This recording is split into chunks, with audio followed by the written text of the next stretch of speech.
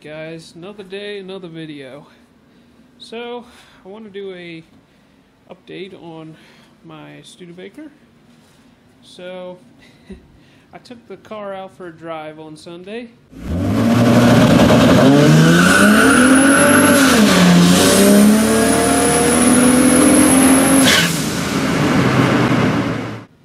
And I was having a ball trying to get the tune down on the gold box, and I was just not really paying attention to boost, just kind of making global changes to the fuel map, just trying to get it right.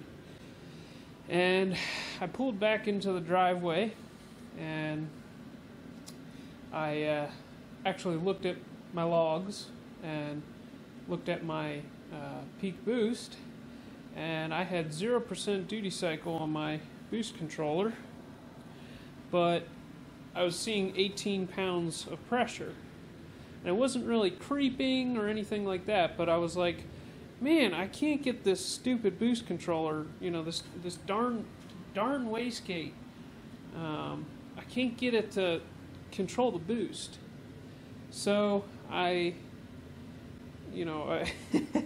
couldn't fall asleep.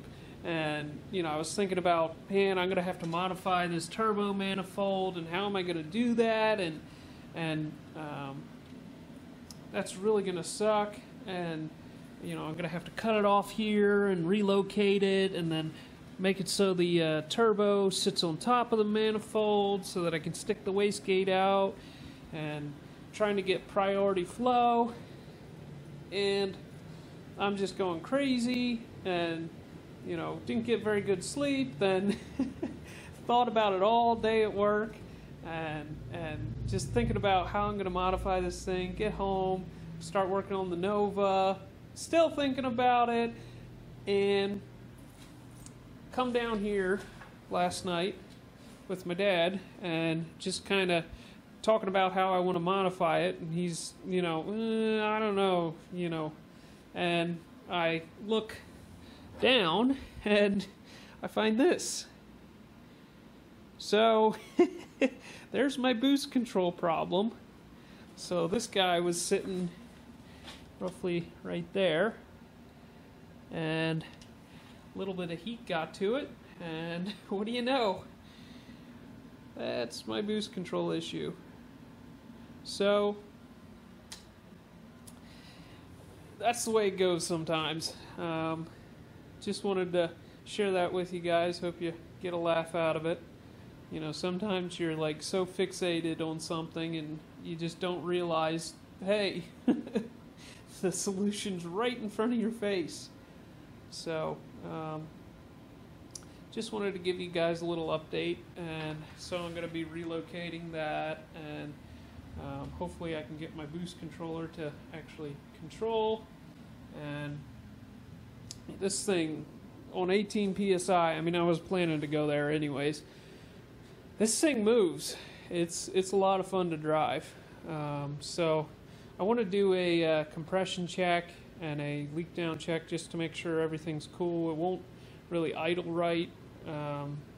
It just all of a sudden stopped idling right, and I did find a spark plug that the porcelain was cracked on.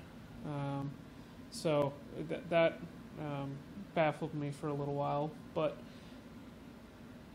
I think we'll figure it out. Worst case, got another one sitting there, so that would suck, but hey.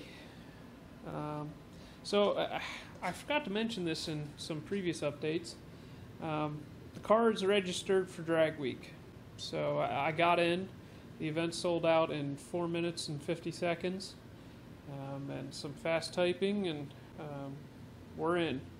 So I'm super excited about that. Next update, I was looking for a harmonic damper that's SFI approved, because you're supposed to have those when you start going, I believe it's 10s. So I was looking for that, and I found there's believe it or not, there's one company that sells SFI dampers. And I contacted the company. They put me in contact with the one guy that distributes them, and come to find out, the guy that distributes them is the guy whose build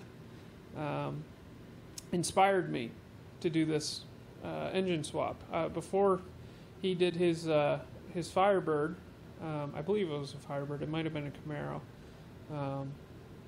Before he did that swap, I didn't even know these engines existed, and I was really into the 250 inline sixes, and saw his article in CarCraft, and I'm like, what on earth is that? And so yeah, that was kind of neat.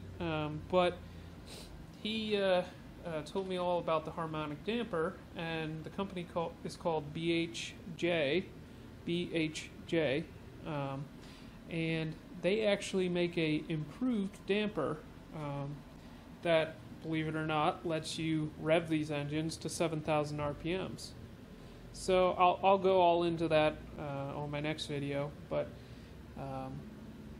it's pretty exciting. That's one of the hang-ups that people have with these is you can't rev them, and this potentially could let us do that. So, all right, catch you guys.